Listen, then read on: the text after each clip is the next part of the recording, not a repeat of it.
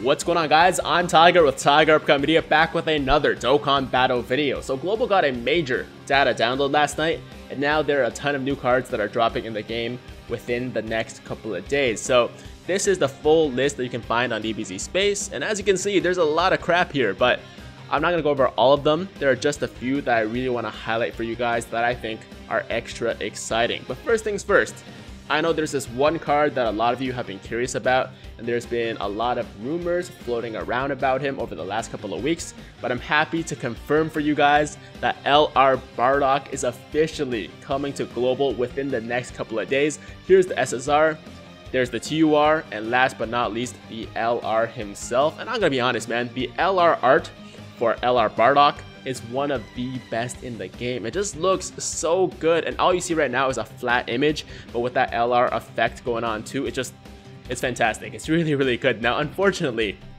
he's not one of the best LRs in the game, though. Based on what I've seen at least, and based on the showcases I've watched, I think most people think of him as one of the worst LRs in the game. Now, I can't speak to it myself because I've never tested him out, but most people don't see him as that good of an LR card. Not saying he's not a good unit overall, but the bar for LRs generally is a little bit higher, right? So when it comes to other LRs, he doesn't really match up, I guess, but still, he looks awesome. And if you guys are Bardock fans, who am I to stop you from summoning, right? So if you want to summon for him, make sure that you have the stones ready, and also make sure that you farm the medals you need for him from the new Bardock story event as well.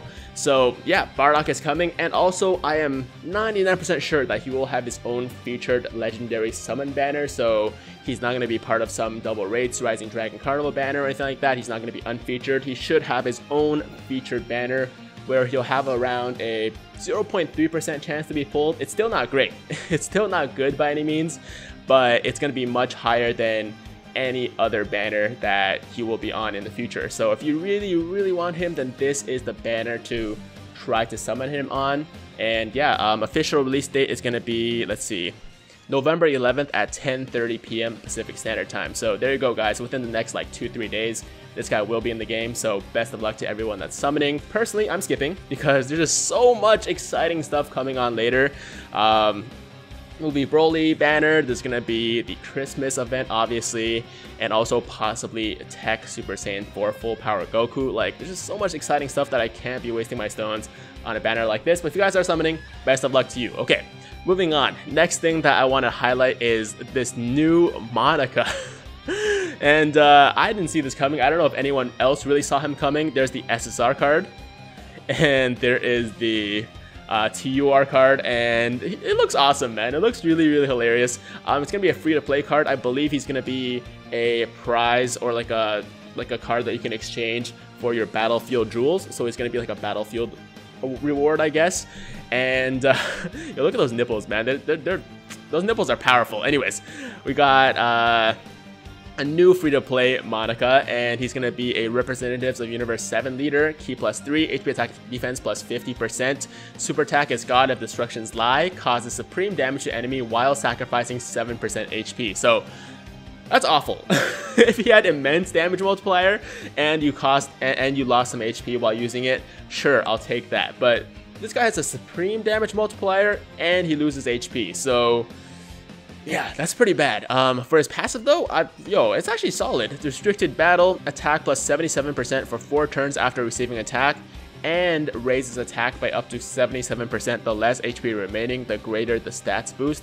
So technically, if you are hovering around like 70% HP or something like that, then he should have at least a 100% attack buff, which isn't bad for a free-to-play card. But again, like I said, supreme damage with 7% sacrificing, while sacrificing 7% HP every time you super. So definitely not a card you want to bring on like Super Battle Road or anything like that, but definitely a decent free-to-play card for sure. His links are Shattering the Limit, of course, Prodigies, Infighter, Shocking Speed, Connoisseur, Godly Power, and more than meets the eye. So there you go, guys. Free-to-play Monica. If you guys have been asking for it, then congratulations. I'm happy for you. I'm definitely going to pick this guy up. I don't know if I'm going to rainbow him, though. I am a little bit tempted to just pick up 5 copies if we can and rainbow him and just do a showcase, like a jokes showcase for him, but I don't really know. Like, I don't know if I want to waste the physical orbs. Let me know in the comments down below if you guys want to see something like that, because if enough people want it, then I'll make it happen, because you know that I want to do whatever you guys want to see, right? So there's the Monica, and oh, also he's gonna be a global exclusive, at least for the time being, so take that, JP. Take that, JP. Okay, so we got the Monica, we got the LR Bardock, we got a bunch of new World Tournament cards as well. I believe you know, this guy is a new World Tournament summon card. This guy is a new one as well. So is this Yamcha. They're all going to be part of that Dragon Ball Saga banner. So the tickets we get, we can summon for these guys. I mean, I don't think you guys are super excited about some SRs, but this Chi-Chi is going to be the World Tournament reward for this World Tournament. And if you guys place within the top 20,000, I believe, then you'll get at least one copy of the Chi-Chi, and obviously more copies as you progress higher in the rankings. So let's see what she does. Physical types key +2 and attack and defense +50%. Alright. Super attack, no forgiveness, causes supreme damage with a rare chance to stun the enemy. Okay. Passive skill is strength of a name withheld. Attack enemies, attack and defense -20% for 2 turns. Key +3 and attack and defense +60% when HP is 50% or above. So not terrible, but not good either. Very mediocre card, I'd say. Link's skills are the Innocence, Infighter, Battlefield Diva, Incredible Adventure, and Guidance of the Dragon Ball. So if you guys are feeling like running a Dragon Ball Saga team, then she could be a good addition to that team, but overall she's not that good. She's really not that good. So I wouldn't recommend people grinding too hard, like going balls deep trying to get to like top 1,000 for multiple copies of her. Just get to top 20k if you really want her, grab your one copy and be done with it. You know, it's really not worth grinding all out for this card specifically. This Dokkan Awakening for the Tech Super Saiyan 2 Teen Gohan is really good. So this is what he was before, and he is attainable from the guaranteed SSR banner from the World Tournament. His Dokkan Awakening is very good. So he is going to be a really good support unit. Rage and Exaltation is his passive skill. AGL, Tech, and Physical types key +2, and attack and defense +30%. So fantastic leader skill, man. Not leader skill, passive skill. And he's going to be amazing on Super Tech if you need a good support unit. If you guys have him, then congratulations. There's the Dokkan Awakening for him. And I believe this is the Dokkan Awakening for the Feet Goku. Yeah, Feet Kamehameha Goku also has Dokkan Awakening. And he's going to be attack and defense +80% when performing a super attack, and his super causes supreme damage with a medium chance to stun the enemy. So there we go. He's going to be decent. He obviously got shot, shattering the limit, or shafting the limit as people like to call it. So no Fierce Battle, too bad, but I mean, I wasn't expecting Fierce Battle either way. And we got Piccolo Jr.'s Dokkan Awakening. So there is the original card.